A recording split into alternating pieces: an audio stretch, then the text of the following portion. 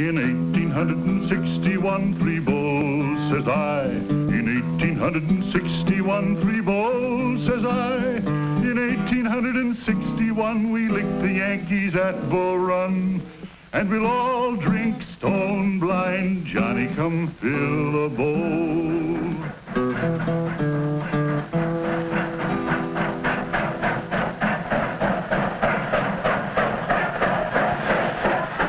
In 1863, a special train had come up from Washington, bringing a mighty important man who had a speech to make at a place called Gettysburg. Today, Gettysburg lies peaceful and quiet in the foothills of the Blue Ridge Mountains. But what happened there some time back is history.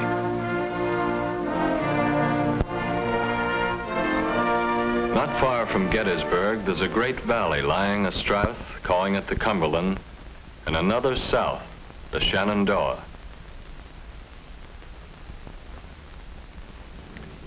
And at Harper's Ferry, right where the valleys meet, a grave and tragic conflict springs to life. I, John Brown, am now quite certain that the crimes of this guilty land will never be purged away, but with blood.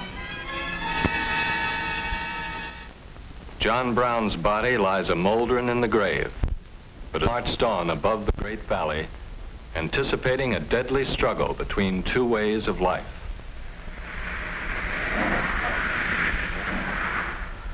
For the valley flowed north into an area both agriculturally rich and industrially productive. A land where factories were becoming part of the landscape. But in the southern part of the valley and the land beyond, a way of life depending on the hand labor of slaves. A different way of life that seemed to call for a different kind of government. This union was established on the right of state to do as it pleased on the question of slavery and every other question. A house divided against itself cannot stand.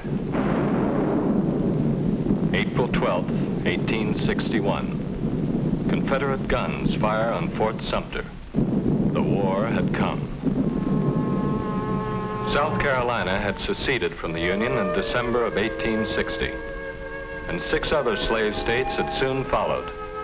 But the state of Virginia hesitated, even after Sumter, and whether it would secede or not was of grave concern to a Virginian named Robert E. Lee. If Virginia stands by the old Union, so will I. But if she secedes, then I will follow my native state with my life.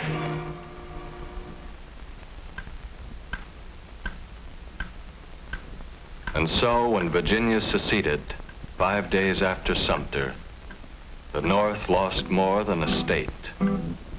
It lost a general. Through a mistake we lost Bull Run, 3 bulls, says I. Through a mistake we lost Bull Run, 3 bulls, says I. Through a mistake we lost Bull Run, and we all skedaddled to Washington. And we'll all drink stone blind, Johnny, come fill the bowl. Neither side had wanted it, but the first battle was at hand. And man or boy, Johnny Reb or Billy Yank, each soldier faced his own worst moments alone, waiting.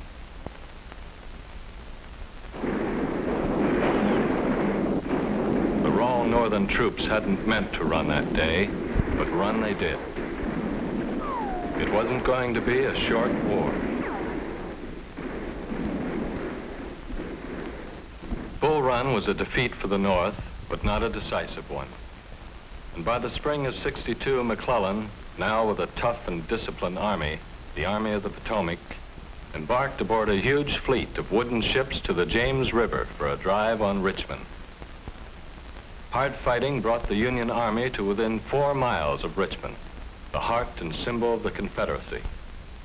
But with victory almost within his grasp, McClellan learned that his own capital was threatened by Confederate cavalry. They were stopped by Union forces, but McClellan, despite his superior numbers, was defeated by Lee in a series of battles known as 7 days.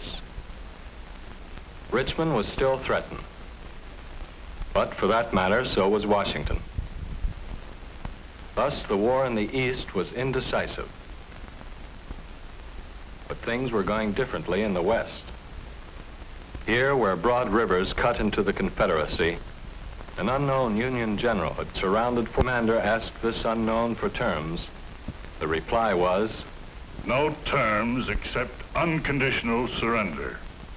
An unconditional surrender grant it was from that day on. But Ulysses S. Grant was not always to have things on his own terms. One Sunday morning in early April at his headquarters,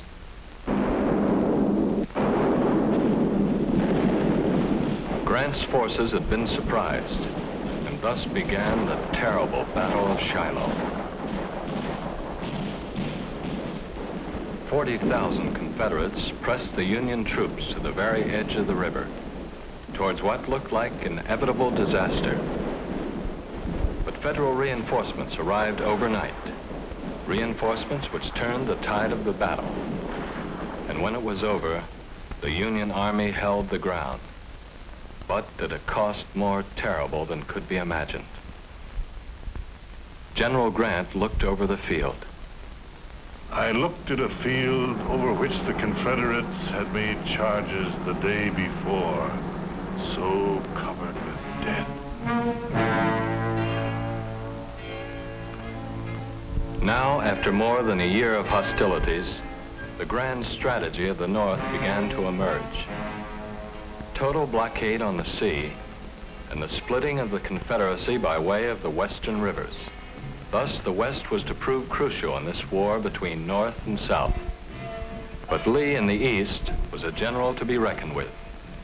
He had crossed the Potomac just above Washington, and early in September of '62, his army met McClellan's at a place called Antietam Creek.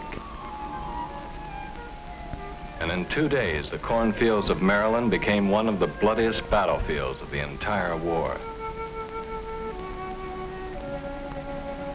It was not news of a decisive victory which reached the White House, but it was enough of a victory and what Abraham Lincoln had been waiting for.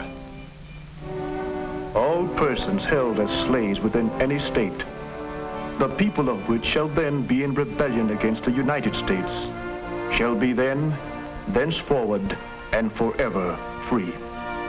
Now the fate of the Union and the fate of slavery were one and the same. The spring of '63 found the war moving into its third tragic year, with Federal troops deep in Confederate territory in the West. But once again, Lee's lieutenants were on the march in the Cumberland Valley. And in June of '63, the tides of war converged on a little town, which until then had been as peaceful as the seminary which stood nearby. A town called Gettysburg. Now two determined armies faced each other. 75,000 men under Lee, 90,000 or more under Meade. The hardened veterans entrenched on Little Round Top waited. The Union sharpshooters in Devil's Den waited. The fertile fields of Pennsylvania waited.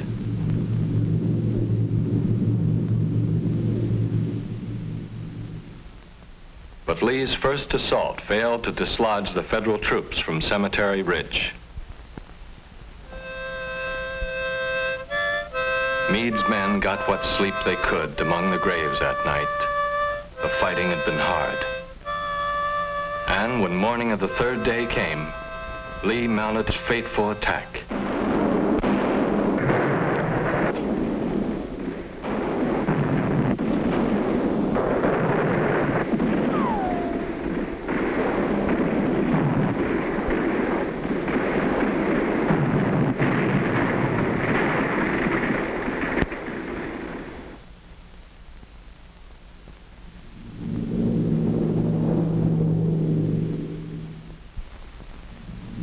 General General Pickett had sent his men charging across an open space nearly a mile in length.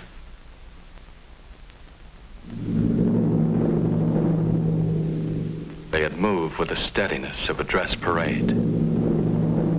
Their defeat was one which all but sealed the fate of the Confederacy.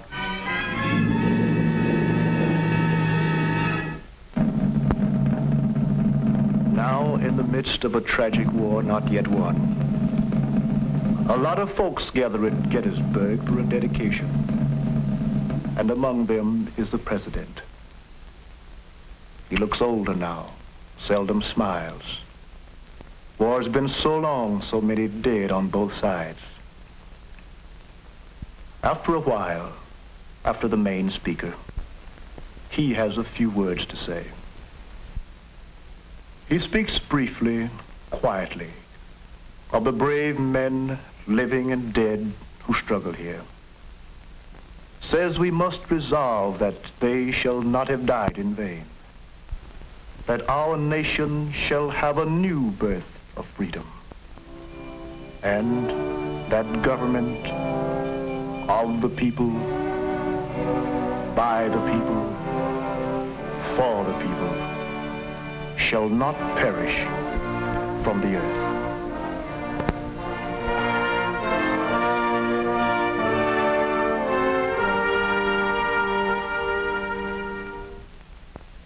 But the terrible war went on, and once again the West proved crucial.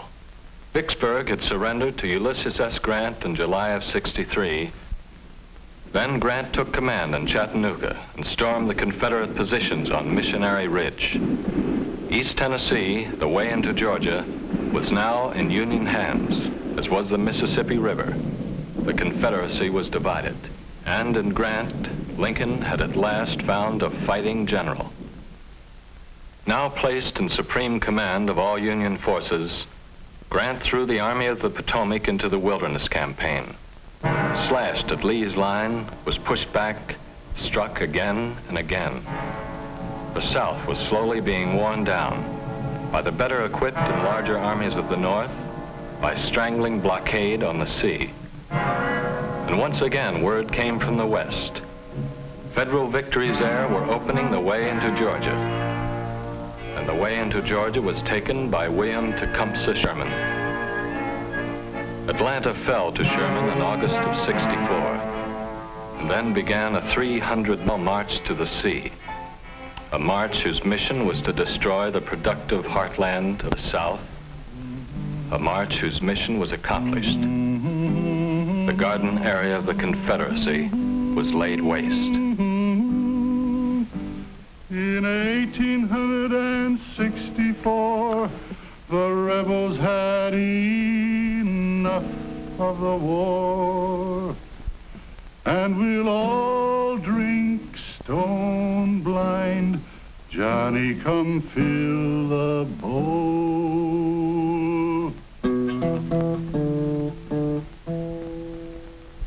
The war could not go on much longer. Grant besieged Petersburg, and with Sherman's cavalry joining him, forced Lee to abandon his capital.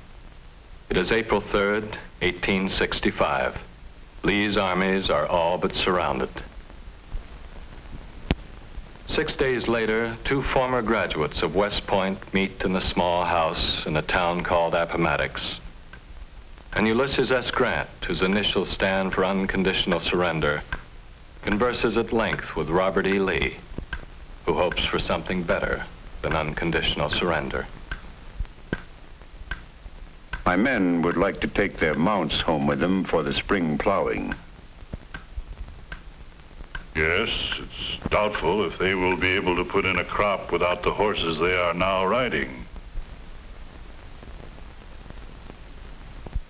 With malice toward none, with charity for all, let us bind up the nation's wounds, to care for him who shall have borne the battle, and for his widow and his orphan, to do all which may achieve and cherish a just and lasting peace among ourselves and with all nations.